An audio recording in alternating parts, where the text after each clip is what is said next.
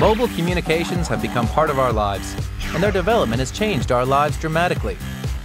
A new mobile network is to be unveiled, which will once again change our lives. It is 5G. Do you remember the brick phone? This is the first generation phone, the start of personal mobile communications. The second generation allows users to transmit data like text messages, as voice signals are converted into digital signals. The third generation is a world of smartphones that have multimedia communication functions.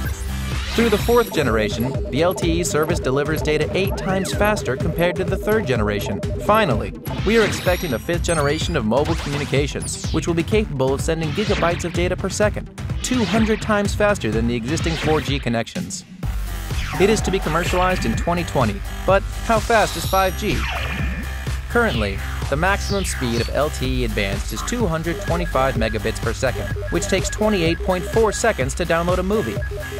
When downloading the same movie at 50 gigabits per second, the maximum speed of 5G, it takes less than a second. We are looking forward to this rapid mobile communications technology because it will make our imagination a reality. Soon we will use smartphones to work anywhere, anytime. And we'll soon be able to make 3D video calls and hologram phone calls. And the Internet of Things will soon become a reality. It allows things in our lives such as smart healthcare, smart home, smart car, etc. The scenes frequently shown in SF movies will become a part of our lives. The mobile communications technologies, which were mostly focused on phone calls and SMS messages, are changing to make our lives more convenient and smarter as the mobile speed gets faster and faster. We are expecting a tremendous change one more time.